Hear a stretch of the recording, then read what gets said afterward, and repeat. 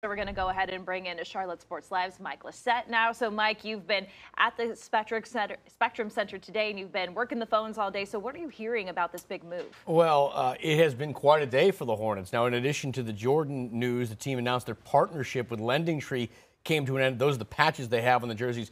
I'm told that had nothing to actually do with the sale. Now, as far as the other order of business, the team is only 6 days away from the draft, and workouts today continued. Now, since Jordan is staying on with the team through July 1st, I'm told whatever the Hornets are planning to do with their picks will not change. That said, it's an interesting time for the franchise, and prospective rookies today have taken note. For me, it's just about being ready for anything. It doesn't change what I do. I can still come in and help a team, but that was crazy, actually, just finding that out a minute ago. Did you just find it out? Did I just tell you? Something like that, yeah. They didn't mention it? Yeah, they did. Actually, Okay. That's why I just found out recently, but that's crazy. Now, I did talk to a couple more sources around the NBA, and unlike Dexter Dennis, they were not surprised by the Jordan news. I mean, I had been to about probably half the home games. Charlotte Sports Lab always had a presence there. One time I saw him in public view in his ownership box. He had other interests. I mean, he's got racing, golf. He's got two twin daughters that are growing up. He's in Florida all the time. He likes to fish. I mean, let's face it, the guy is 60 years old. I mean, he's moving on to a different phase of his life. His visibility at a Hornets game started getting less and less. Absolutely. Waned over the years. I mean, this year only one time. He started in the owner's box, moved down to the courtside seats, and he never wanted to be the focus, and that's probably one of the reasons why he stayed away.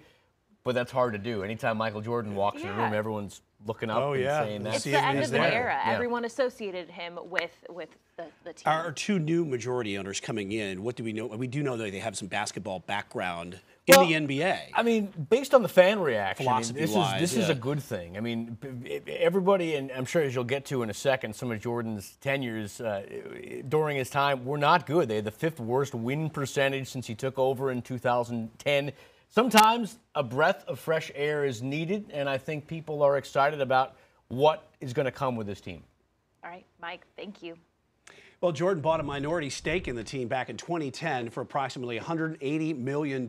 He spent another $275 million to become the majority owner a few years later. And as Mike here touched on, in his Airness's 13 years as owner, the Hornets appeared in 0 playoff series beyond the first round. Not only that, the Hornets haven't even made the postseason in the last 7 seasons, with only 1 winning season.